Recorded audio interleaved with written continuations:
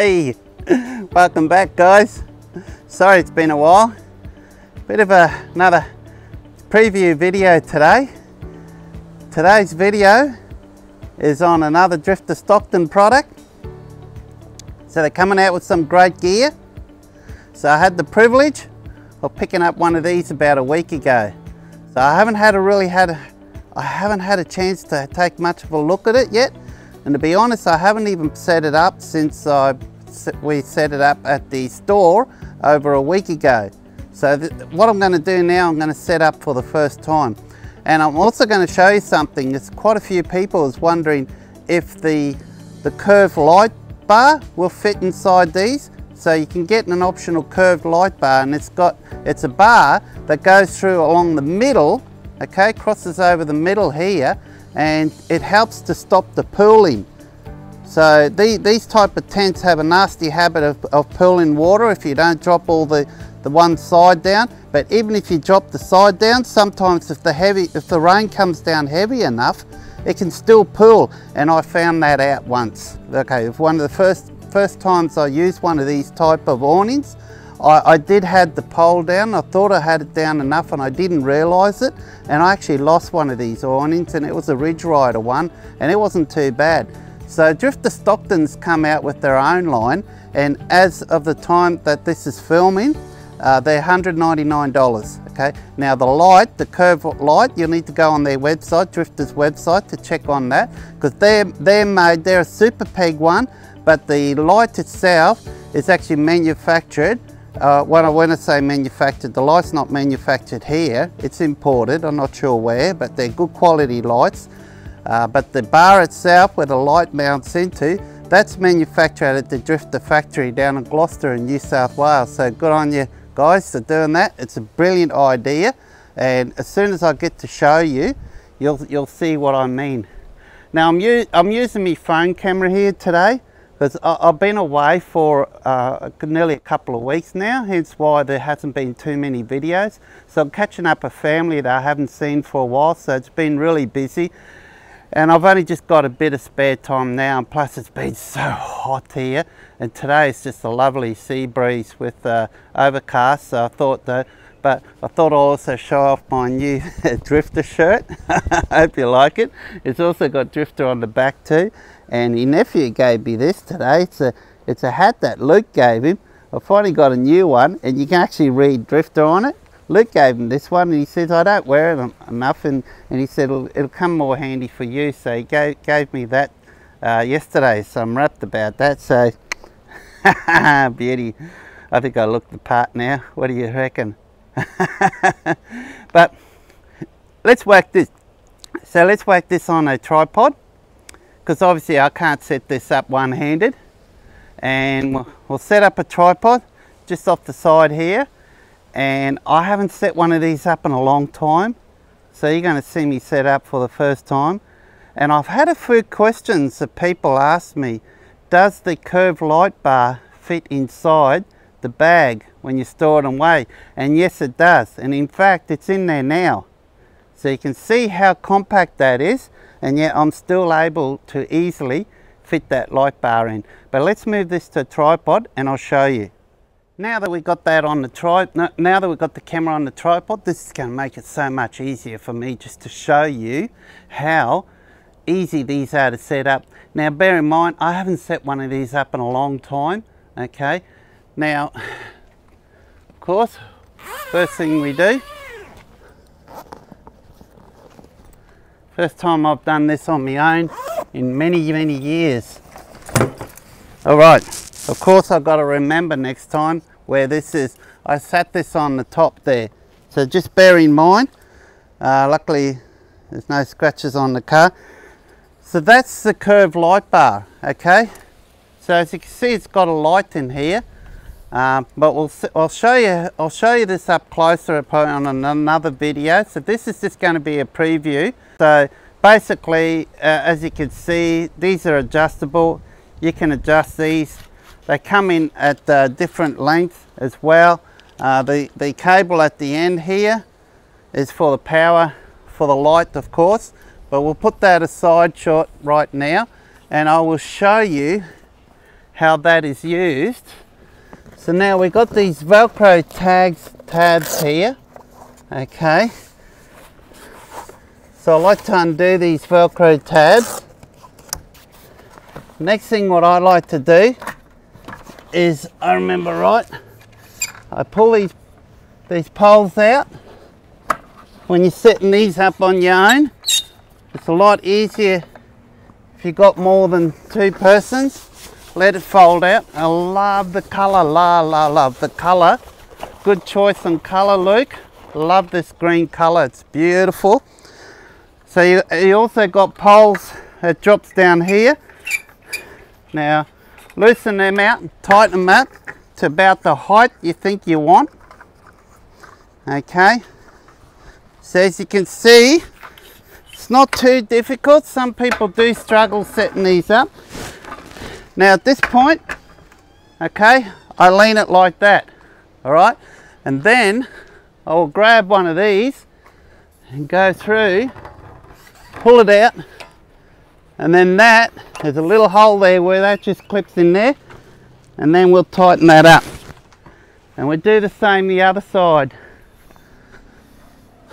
Now I hope you can see me there, but like I said, I am going to do another video on this to show this in more detail. So this is just a quick preview while I've got some spare time before I go pick up my nieces down at the bus stop. Okay, now let's drop this down a bit because it's a bit too high. Now you can see how easy that was. That wasn't too difficult at all. And then you got these Velcro tags over here. Okay, so you just pull these out. We'll just do a couple right now. Okay, so what I'm doing now, I'm just going to check the camera and see if you can actually see.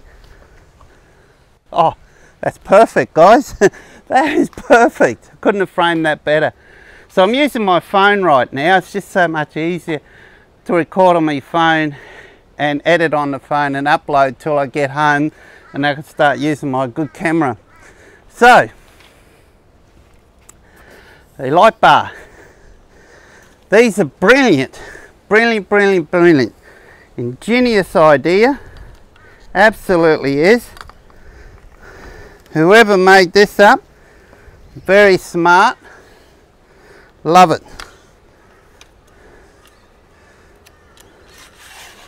Okay, so you can see it pulls out, so it's adjustable. And there's your light. It's got 2 colours. It's got the orange and it's got the white. The orange is a huge advantage in reducing the number of the bugs, okay? Because bugs are really attracted to the white light, and we find that the orange colour reduces the number of the bugs that you will get. So what you got to do is when you feed this out, is just make sure that cord comes out with it, okay? And this end here, we then, with the curved side going upwards, we'll then place that in the middle here, okay? And up here, we've already done. Rob, the manager from the Drifta store in Brisbane, helped me to line this up and drill a hole in here. So you can drill a hole in right there and just poke that in. So you do that, pull it tight and just tighten that up. And then all you're left to do then is to wire this up to any power source that you want to use. You can even use like a little portable battery thing. You can put a dimmer switch on there and you've got a light right here. Now also, Drifta Stockton also have the walls, and you would have seen in the video that I just posted the B-roll footage. So they got matching walls. They got the front wall and I got the side wall. But we're going to leave this for another video, okay? Because I got to go and pick up my nieces shortly and spend a bit more time down there. We're still down the Gold Coast, and hopefully it looks like I should be able to get down to the Drifta Brendale store on closing day Thursday. It's either that or Friday, I'm not too sure. Just got to speak to Luke. I'm trying to get some gear up and see if Luke can maybe drive it up for me and I can pick it up. So it all depends when he arrives in Brisbane. So I'm going to show these in another video when I get back home, a more thorough video. So in the meantime, now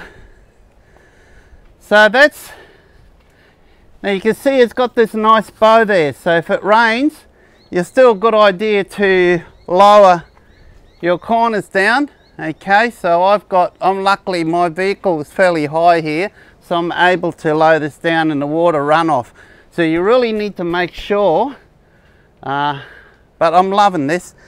Now, why have I got this on my vehicle and not my 270-degree Drifta awning that goes all the way around? Okay, weight saving, weight. Okay, so when you go forward driving, it's very critical you don't have too much weight up the top, particularly in my case, because I've got a 70-kilo rooftop tent on top of my vehicle. Okay, now the roof rack bars I've got on there, I've got 3 bars. They can handle 110 kilos, okay, while you're driving, but they recommend to half that weight when you're forward driving, particularly extreme forward driving. Well, I don't do anything too extreme, all right, so it's to aid in that. And another thing, an advantage, if you watch some of my prior videos of recent, you'll notice the Drifta Hexa tarp. Well, that's going to take the place of my 270-degree awning. Because if you go back a few weeks and have a look, I've got a few videos up of the Hexa tarp, and you can see that I'm able to back right up underneath it, and I've got all this area here is all under cover. So I don't really need the 270-degree awning. So most of the time, I probably wouldn't even put this up. This would be awesome to put up if I'm going down to Eli Creek on Fraser Island or somewhere like that. I can put this up. Now, I won't have any cover on the rear. If I go to a campground or somewhere, that's not very big site, because you need something like 10 meters by 6-7 meters or so at least, probably even more. 6-7 meters there, and make it a lot more like 10 meters by 10 meter to fit all your Hexa tarp and your vehicle in, and that's not including this here. Well, possibly this will probably just barely fit in there. So most campsites, well, a lot of campsites you go to, there's no chance, particularly caravan parks, they give you this scrawny little, even if you ask for a big site, they give you this scrawny little site where you can just barely park your vehicle, let alone, you know, a tent and so on. So in those situations, I reckon a little awning along the back there, okay? So there might be something coming up about that soon, just to cover over the back. And then when that happens, then on some trips I'll even be able to do away with this and set up my Drifta ensuite.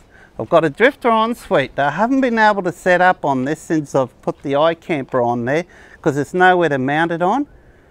So it's basically a shower ensuite, toilet ensuite. It just sets up in fraction of a second.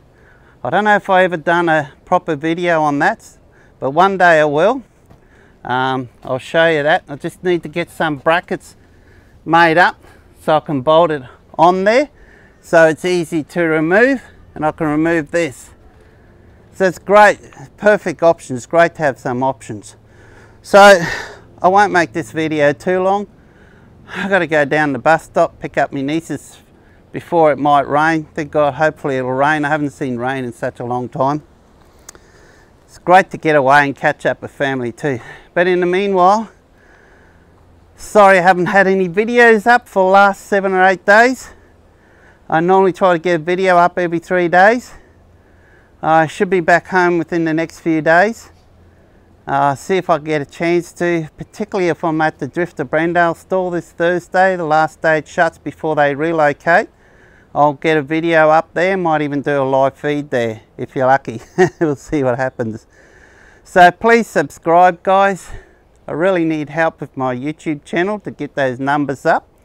Okay, so if you can subscribe, it'll help me a lot, and click the bell icon to notify you when new videos are coming up. So till then, cheers.